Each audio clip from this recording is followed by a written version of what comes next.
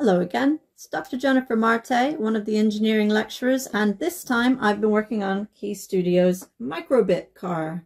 So here's a picture of it from the box, but if you want to see it in person once it's been put together, here it is. So what we can see is that this car focuses on the microbit, tiny little microbit here, and let me tell you, I was so impressed with the amount of stuff this microbit can do. It had temperature sensing, it could figure out tilt, it could do acceleration, it could listen in with the speaker, it could have touch interfaces, it had LEDs, it could do all sorts of things, and this little tiny piece. And when you went online, it had MakeCode, which was kind of like Scratch that you could use to drag and drop what you wanted to do in here. So you didn't have to be an expert at programming, you just needed to be able to look for the different blocks, drag them into your screen, and click the download button. This thing is amazing. First time I've used it, definitely a fan.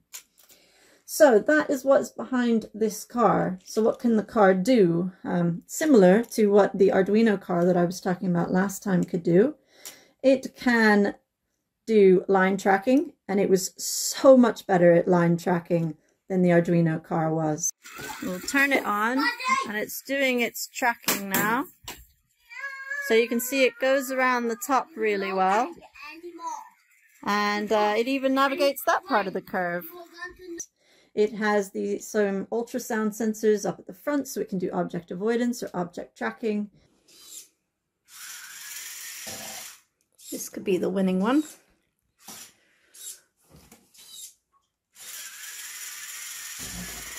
And it's made its way out. And these, it has some multicolor LEDs on the front, which are quite a nice addition. The kids really loved it as well. And different LEDs that are down here on the bottom, 4 of them, that can turn this into basically a light show. I think you can push back over the cabin. Okay. Like this, Dad. That's the time. You've got 2 drivers. One of the things I would say about this kit is when it came, you are supposed to have 2 18650 batteries. Again, I didn't have them. I tried to use different things in here. I couldn't get it to work. I'm not actually sure that this is ever connected to the rest of the car. But when I took this battery pack out of a different robot car from Keyestudio and put in my extra batteries and plugged this into the 7 to 9 volts, everything was working in this car. So before I added this, most of this wasn't working. The microbit would work when you plugged it into the computer, but the other features didn't work. But with this, everything is going and well. So I would say the instructions on how to put this together were pretty good, although I would suggest reordering the way things were taught. I would suggest explaining some more about the microbit before you just launch into it. And I've sent those comments to Keyestudio, so they may have already made those changes in later kits.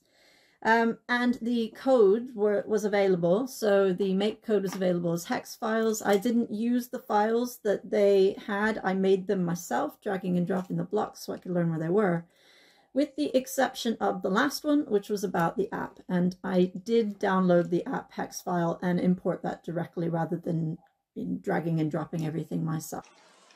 And on the screen right now, this is the hex file that makes the car go with the app, that last hex file. And as you can see, it's quite a long and involved file, I suppose as you would expect, but this is why I just downloaded it instead of trying to drag and drop it myself. The codes that were available were in general correct, with the exception of the infrared remote control here. The code said to use pin 9, I think it was. Well, the code uses pin 9 and it said to use pin 0. It is pin 0, so make sure you make that change before you upload it, otherwise the infrared remote control won't work. But in general, I was very pleased with this project. It can do loads of stuff. Again, it was my first introduction to microbit, which I am a sold fan on.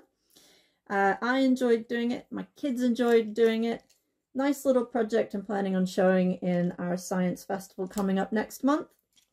So I definitely recommend going ahead and getting one of these.